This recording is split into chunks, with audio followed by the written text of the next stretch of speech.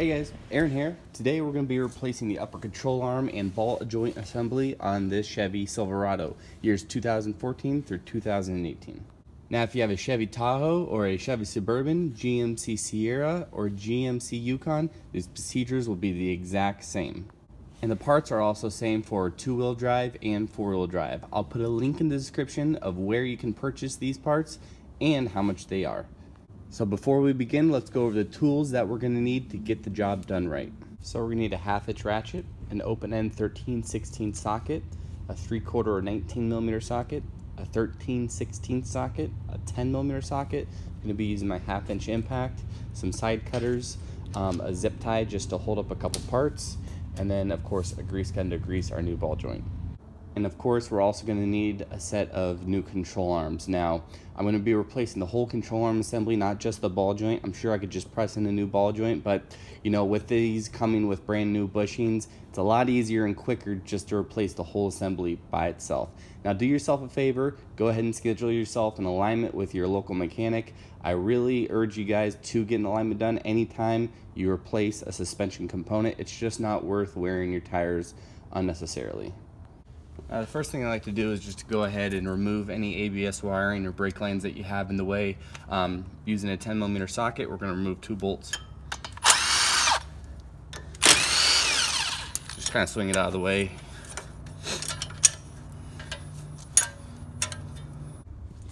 Next thing, by using a 13/16 socket, go ahead and remove the nuts on the alignment cam bolts right here. These are the bolts that hold on the lower control arm. We're just going to loosen them so when we pop the ball joint, the control arm is free to swing up. Just a couple turns. You don't have to take them out all the way yet.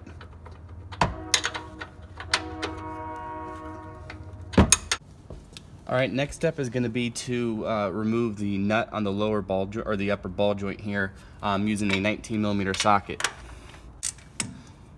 Alright, just go ahead and loosen it until it's just about to unthread. We want to keep it on because when we go ahead and to separate this ball joint, we don't want the spindle here just to fall down and potentially damage any brake lines or anything like that. Next thing, go ahead and take a good size hammer, and what you're going to want to do is you're going to want to hit the spindle where the ball joint goes in. Give it a couple good whacks. Chances are it'll free up by itself. If not, go ahead and get a pickle fork or some kind of pry bar, get underneath there, and while hitting, it should free up.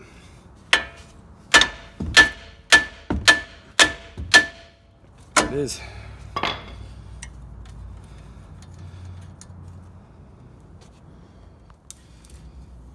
Go ahead and take the nut off. Now what I like to do, when we go ahead and remove this upper control arm, this whole assembly is going to want to turn down. So what I like to do is just take a zip tie, tie it around the sway bar. That way it limits its motion and we're not going to have a lot of stress on our ABS wires or our brake cable.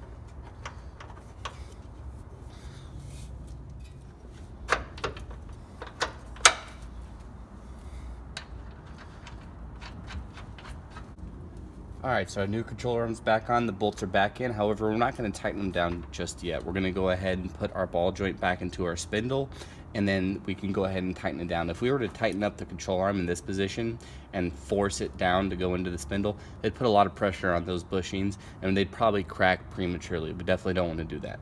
So let's go ahead and put this ball joint back in, torque it down, and then we'll mess with our alignment bolts to get them just right.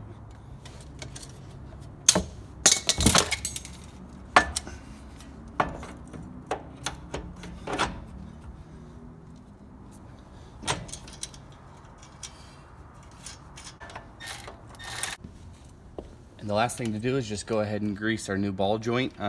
Just a couple squirts of grease should be sufficient.